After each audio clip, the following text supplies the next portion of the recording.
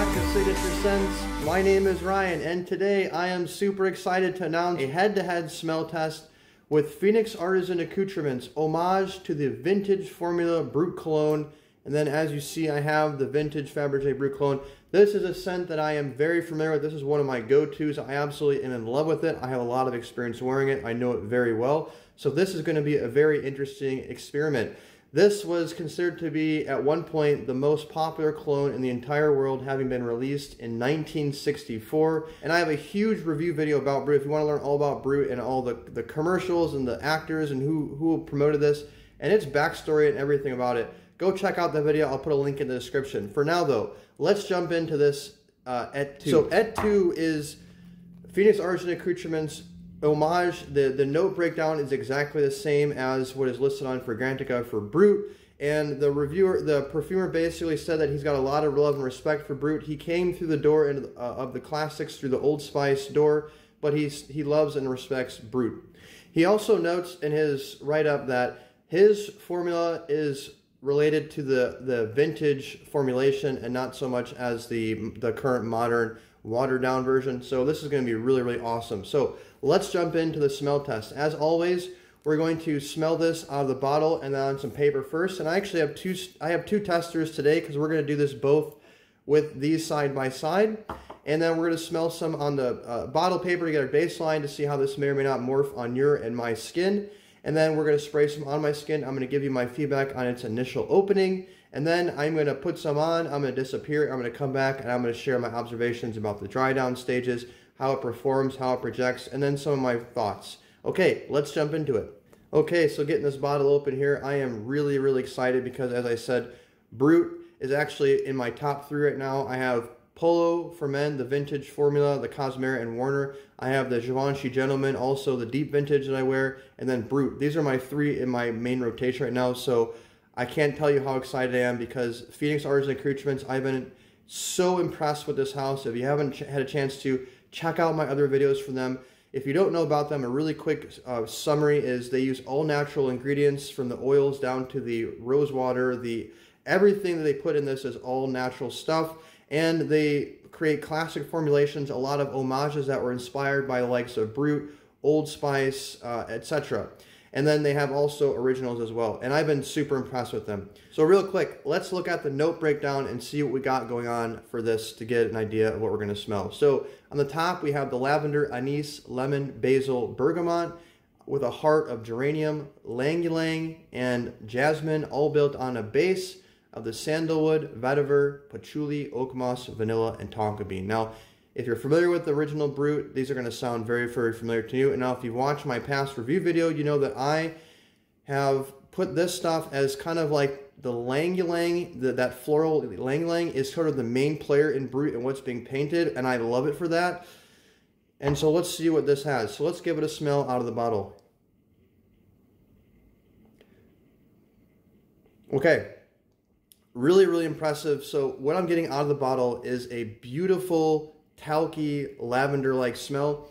So one of the reasons that I love Brut is because it falls for me in that barbershop genre. Another reason I love Brut is because even this stuff doesn't smell super synthetic. Like even if I contrast this against the vintage Schulten Old Spice formula, that one smells still a little bit more synthetic than I like personally.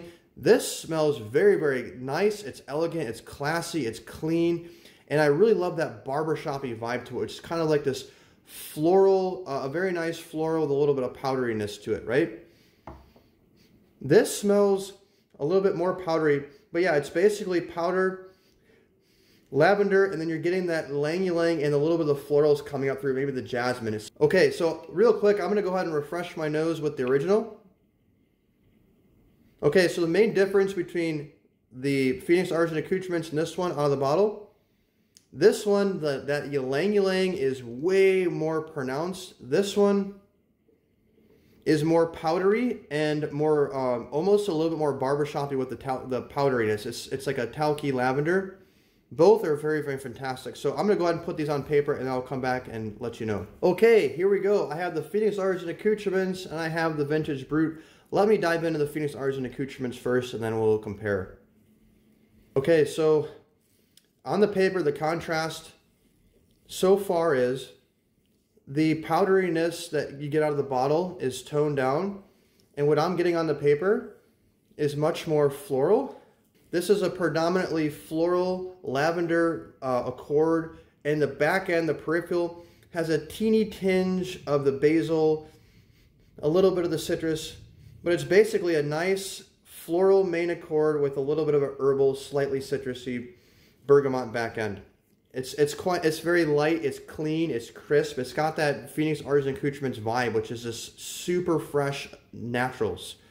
And it's also not thick. So let me smell this is the Fabergé original. Now I also preface by saying that this is a vintage bottle, so this is probably decades old. So the notes are going to definitely change as what it probably was released as, which I really like the vintage. They age, the ingredients kind of coalesce, and some of the top may be different, but like the heart, the base, it's really that it kind of just congeals into this beautiful like aged juice. So because of that, maybe, and what I'm getting off the paper in contrast, this is much thicker. It's but it's not synthetic. That's why I love this. There's some beautiful naturals. If you haven't smelled the original Fabergé and you like Brut out of the store, the ones they're selling now, you will absolutely love this if you like natural smelling scents. So it's a very thick floral smell. The ylang-ylang, the jasmine, that's really what you're getting hit in the nose with. Everything else is totally secondary, almost a non-issue. Now, when I splashed this on, you didn't see off camera, because the hole is much bigger in this, I actually got a massive splash as compared to like a dot on this. So I am getting a lot more of the scent profile. But yeah, very strong oomph with a floral on this. It's like the geranium, ylang-ylang, jasmine. Beautiful, beautiful, beautiful smell. I absolutely love it. So now I'm going to go ahead. I already have the Brut decanted. Now I want to show you the juice. This is the Fabergé, very, very dark, brownish. In a little atomizer, and I'm going to go ahead and decant this other one into this bottle. Okay, give me a second. Okay guys, so I have some bad news. I actually, while I was decanting the bottle, I spilled it all on my pants. However, I was able to capture a very, very nice, respectable amount of juice in my hand. And I have also some on the table. So what I'm going to do is, I'm going to splash it on.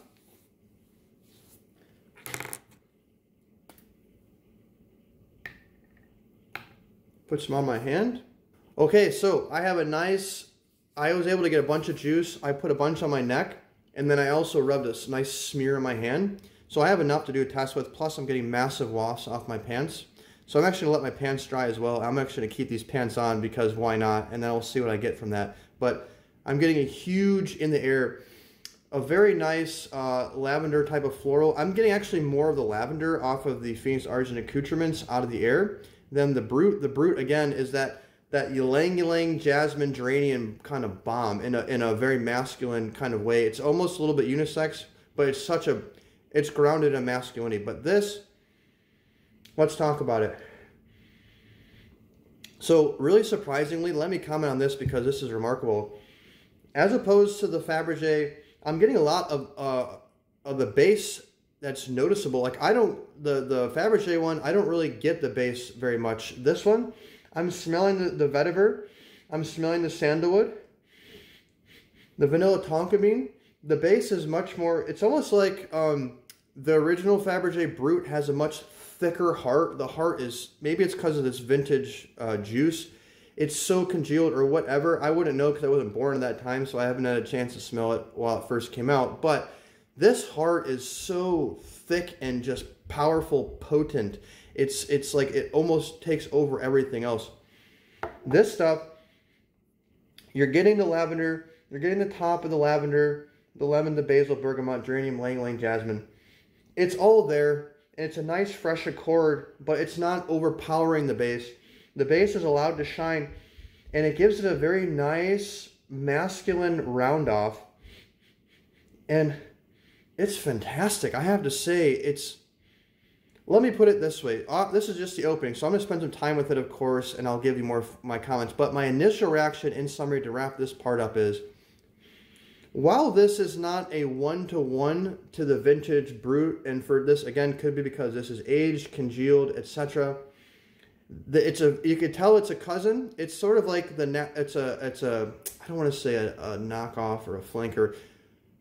It's a cousin of the original Brut, but it stands on its own as like a beautiful barbershop-y vibe. I mean, because of the composition of the different notes, you know, it's got all the notes we all love: the lavender, the ylang-ylang, geranium, the jasmine, the sandalwood, the vetiver, the oak moss. These are all notes that all of us in this genre who are watching this video love that kind of formulation. This for me is like an all-star. Super lavender heavy as well off the top. I mean, this is, if you like barbershop scents, you are going to love this. So let me spend some time with this. I'll come back and I'll share my observations. Okay, I am back and I have some great observations to share about the dry down, the projection, the longevity, the charm, and also I'm going to share my final thoughts on this scent. Okay, let's talk about the dry down. So after the first 5 minutes or so, give or take, as soon as I left the camera, and I keep forgetting because this happens time and time again with these Phoenix Artisan Accoutrements, once the alcohol recedes, the scent starts to mushroom.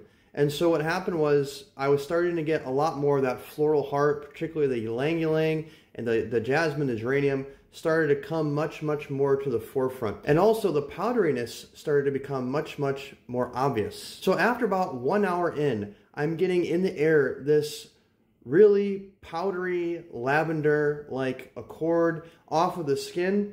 You get a little bit more of the floral, but really in the air you're just getting like talky, powdery, lavender-like smell, and it's really, really nice. It really morphs into this barbershop scent. I would say, compared to the vintage Fabergé Brut, the powder to floral ratio is higher in the Phoenix Artisan Accoutrements, whereas in the vintage Brut, the floral ratio is much, much higher. So this is quite powdery. It's very, very nice. So 2 hours in, it kind of hits its final form as far as the blend, and you're still getting this really, really nice powdery lavender-like smell. There is like some geranium hiding behind the lavender where it's not really showing its face, but it's contributing its floralness to it, if that makes sense.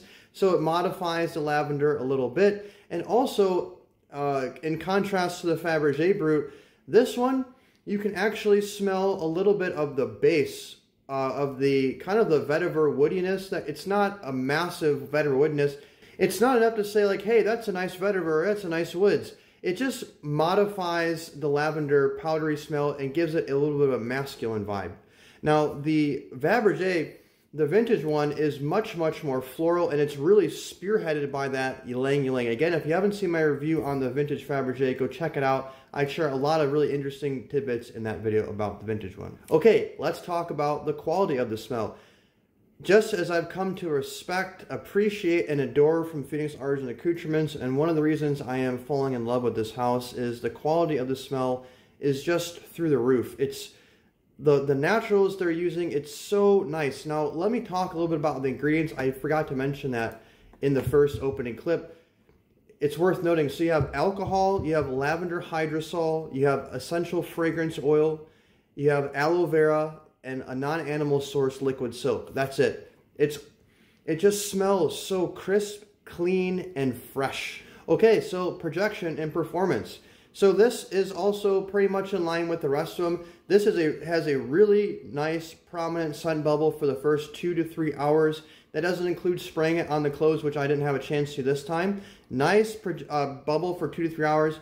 After that, it starts to come a little bit closer, but it's still very nice. It's still a respectable bubble. This isn't like thick like a perfume or like the vintage one. It doesn't have that that punch to it, but it's got this very beautiful sort of light, elegant, classy, wispy smell to it, where it's not dominating your nose. This is very much an accentuator. In the first 2 to 3 hours, it walks the line between accentuator and a definer, where definer is like, it kind of announces you a little bit, where accentuator is like you get it as you're moving around. It kind of blends with your aura. It's kind of a mix of both. After the first 2 to 3 hours, it comes more to the accentuator, but again, it's not a skin scent. This is a really nice projection, one that I really have come to love and appreciate from them. It's classy, it's elegant, very gentlemanly, and I like it like that. Let's talk about the longevity. Longevity, depending on your skin chemistry, you're going to be getting 6 to 8 to even 10 hours of this more. I have worn some of the Phoenix Artisan Accoutrements that I was getting at the 10-hour mark. I was still smelling them as not even a skin scent. It was still giving me a decent little projection. So these are kind of sneaky. I've actually had an issue with them before, not issue, but I actually went nose blind to one before, and I thought, oh, this is gone after the first few hours. But then like at the 5 or 6 hour mark, I started smelling again because I had gone nose blind to it. So don't sleep on these. While they have a lighter concentration at an aftershave EDC, so this guy says, these perform for me like EDTs. So I totally respect these, and they're really, really great for that. So projection longevity is very, very nice. Okay, let's talk about the charm. Okay, so while this has all the same notes as Brut, this is not Brut, but this is a textbook barbershop smell. It has all the right feelers. It has the powderiness, it has the lavender-dominated floral, and it has that slightly woody, vetiver, masculine undertone that really masculinizes the powderiness, but without being overbearing. It scratches the barbershop itch and then some.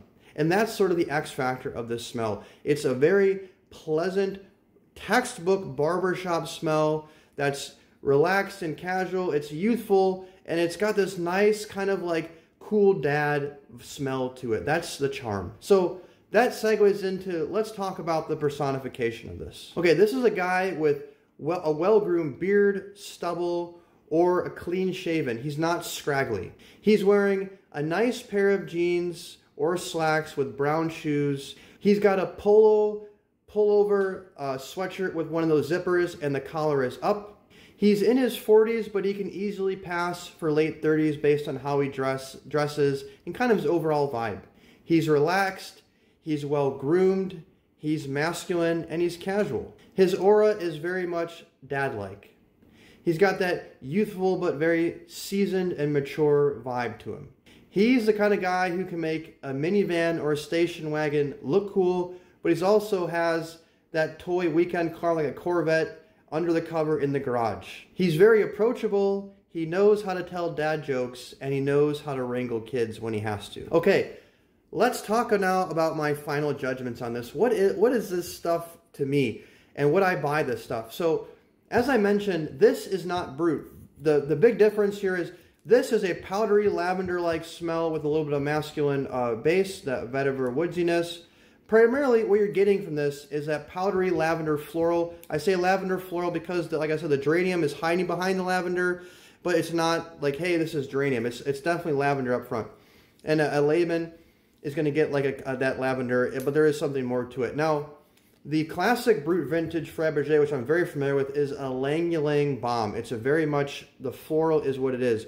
And because it's not Brut, I actually like that because, to be honest with you, I love the vintage Brut. I don't need another one. I'm very happy the way this sits now. Again, I mentioned it's not synthetic for me. This is a very nice, natural smelling, clean, it's elegant, it's classy, and I've really come to fall in love with Brut. I've worn it many, many times. I have two big bottles of this stuff. I have one full one and I have a giant one that I've shown, I think, in a past video. So I have backup. I love it. I plan it to be a lifetime fragrance. So this is not Brut doesn't bother me at all because I have that. What this is a barbershop scent. This scratches that itch so well. In fact, what I would do is I would like to buy this stuff and layer it on top of the vintage Brut because this gives a little bit more powdery stuff. And what I was doing before with the vintage Brut is layering on Pinot Clubman, but the Clubman has a syntheticness to it that I just don't like. It makes my sinuses hurt for some reason, something in that. And this also has the same notes as the vintage, so it doesn't compromise, it doesn't change the way it smells, it just adds to it, that powderiness.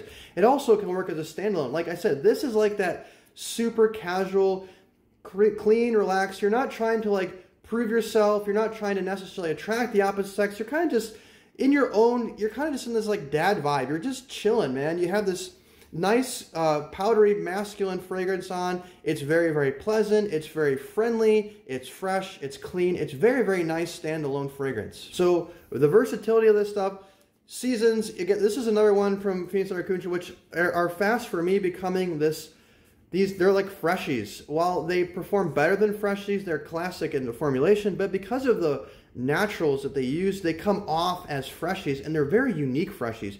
Most freshies are very like, you know, you have the citrusy, generally the citrusy bergamot style freshies. These are like, you get the best of both worlds with the full body classic style scents, but they also have the freshness. So this is a really nice freshie that you can wear in any season. Today is like late fall, early winter here in Portland. It works in the cold. It's going to work in the summer. It's going to work in the spring. It's going to work at any time. Circumstances. This isn't like probably one that you're going to want to wear in like a date night type of scent. This is going to be a very nice one. I would personally wear it for. I would love to wear this as a nice daytime scent. It's got a nice amount of longevity and projection that will take me into the evening time, when usually I like to rotate my scent anyways, but if I wanted to wear it all day, I easily could. So versatility, I think you're going to get daytime scent. Evening scent could work, but you maybe want to go with maybe a little something more rich and full body for evening. It just depends. If you're just chilling at home on the couch watching TV, or any kind of relaxed, casual, non-formal situation, this is a great one. It feels very, very relaxing wearing this. If you ever smell barbershop scents, you know what I'm talking about. That's why people love barbershop scents. There's something about them that's very comforting. So it really, any seasons, circumstances, anything casual, non-formal, relaxed. This is definitely a masculine scent because of the powderiness particularly, and because of the slight masculine base. This is definitely a masculine scent. But if you're a female who maybe has liked barbershop scents in the past, you could pull it off. It's not like macho masculine. It's definitely masculine, but it's not like civet castoreum masculine, if you know what I mean. It's not like that. So this could, you know, theoretically could go both ways, but it's definitely a masculine scent when you smell it in the air. Mature versus young. I think I'd put this one in the slightly mature. This is like 30s, 40s, 50s or higher kind of scent. Could a young guy wear this? 100% young guy can wear this. I think they could pull it off. They maybe have to have a little bit of a seasonedness to a little mature vibe and aura. But if you like barbershop scents and you're a young guy, you are going to like this. In fact, if you like barbershops in general, this is one you're going to want to get your nose on and sample. I do think it is blind buy worthy if you're someone who's already established as liking barbershop scents. This is literally, for me, to my nose, is like textbook barbershop scent. You cannot go wrong. It's a dumb reach for barbershop lovers. Okay, so wrap up in conclusion. I am planning on buying this. This is going in the top for me with, this is going to sit next to Club Guy. These two, I think, are both fantastic barbershop ones from this house. So this is on my buy list. I do plan on getting it. I would love to be able to get the deodorant from this as well, because the vintage Fabergé Brut, you're not getting a deodorant for that. I would love to get the Phoenix Artisan Accoutrements deodorant for this, and also maybe the soap as well. So I definitely do plan on buying it. I do recommend it, and I love it. I really do. This Phoenix Artisan Accoutrements house, if I can just get on my soapbox for just 1 second, I am so impressed. This house, don't sleep on this house. They're not totally well known in the fragrance community from what I have seen yet. They probably will be soon. Do not sleep on this house. If you like classic masculine scents, if you like natural smelling scents, once you go to this house and you start smelling other stuff, you may find that your nose just appreciates these natural classic styles. They're so, so nice. So don't sleep on this house. You can get these samples for $1. That reminds me of the value of this stuff. 26 bucks for 100 mil. The value is insane. You can overspray this, and not only you can overspray it, not have to worry about budget, but you can overspray it because it's not like overbearing. It is a nice, solid, respectable scent bubble, but this is not one that's going to like be polarizing, or it's so thick and that people either have to love it or hate it, or they have to love it to be in your aura, or if they don't, they're just going to hate you. It's not like that at all. It's very nice. Nobody's going to say anything bad about this. It's just so clean. The natural is so nice. So in conclusion, would you buy this scent? Have you tried this scent before? Leave a comment below and let me know your thoughts. I would love to hear from you. And what did you like about this review? What didn't you like? What would you like to see more? Please share in the comments below. And finally, if you have any questions for me, I've had requests for a Q&A video. I am compiling them. Share a question if you have anything to do about fragrances or just about me in general. Whatever you think of, leave a comment below and I will note it. Thank you for watching as always, and make sure waft kindness to others.